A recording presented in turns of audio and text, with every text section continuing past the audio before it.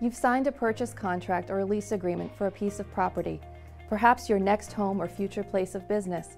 You're excited about your new venture and are anxious to get the keys to your new place. The purchase contract will show your purchase price.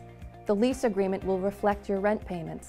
But what else is in that agreement that could impact your rights and obligations in the transaction? And how do you actually get the deal closed? Hi, I'm Amy Moniz, a real estate attorney at the law firm of Crary Buchanan in Stuart, Florida.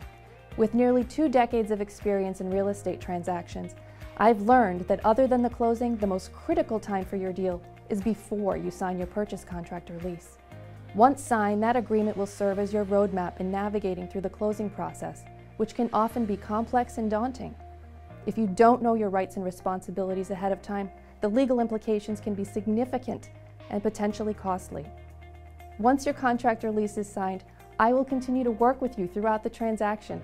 I'll guide you through the various steps in the process to ensure that your closing runs smoothly to completion. Founded in 1927, Crary Buchanan is one of the oldest firms on Florida's Treasure Coast. With substantial experience in nearly every major area of the law, Crary Buchanan's attorneys provide exceptional legal services to our clients while maintaining the highest ethical standards.